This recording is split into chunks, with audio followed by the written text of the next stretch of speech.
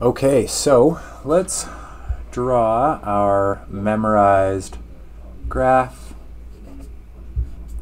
So we have our points and we have our graph. Close to the asymptote, through the point, close to the asymptote, close to the asymptote, through the point, close to the asymptote. I'm actually going to draw in my asymptotes, vertical asymptote and horizontal asymptote. If you're using pencil, extend the dotted line past so you can actually see it on your page. So that is our function y equals 1 over x. We spent a lot of time working on that graph earlier, and then we did transformations of that graph. So for example, what if we say y equals 2 over x?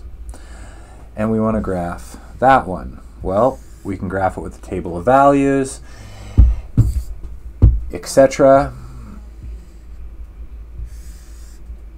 But let's use transformation. So how did this happen? How did this 2 come here? Well, the function was actually y equals 1 over x. And then we took y and we substituted 1/2 y in for y. So 1 over 2, y equals 1 over x. Then we times both sides by 2, and we get the function y equals 2 over x. And if we put 1/2 y in for y from transformations, we're substituting the opposite operation for the variable. So if we put 1/2 y in for y, that's actually a vertical expansion equal to 2.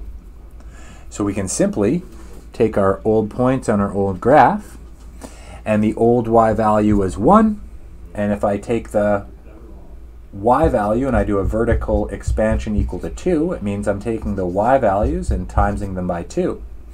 So if I have a y value of 1 and I multiply 1 by 2, 1 times 2 is 2.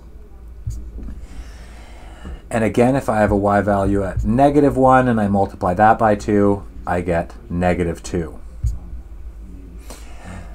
Nothing else has changed. I still have my same vertical asymptotes, I still have my same horizontal asymptotes, and then we want to draw the graph, better seen in the notes, but close to the asymptote, through the point, close to the asymptote.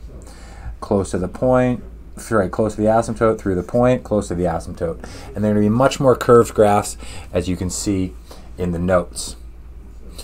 So let's keep our old graph up there and either draw a new graph that we're going to keep, and we're going to talk about the last transformation in the notes. So now we're going to do y equals -1 over x.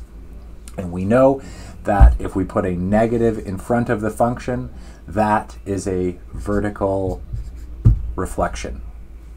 So if I want to draw that graph with a vertical reflection, I simply draw in my old points. Now, if I have a vertical asymptote and I vertically reflect it, nothing happens. If I have a horizontal asymptote and I vertically reflect it, if it's on the x-axis, nothing happens. Now, if I take this point and I vertically reflect it, well, it has a y value of 1, and I'm simply going to take the y values and multiply them by -1. So 1 times -1 is -1. Now this point has a y value of -1. If I multiply that y value by -1, -1 times -1 is 1. And then I can draw my graph. Close to the vertical asymptote, through the point, close to the horizontal asymptote. Close to the point, through the point, close to the horizontal asymptote. Excuse me, close to the vertical asymptote, through the point, close to the horizontal asymptote.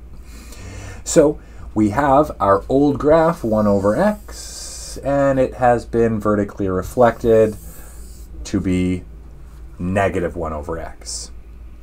Please take a look at the notes. Keep in mind, if all else fails, we can always graph with the table of values.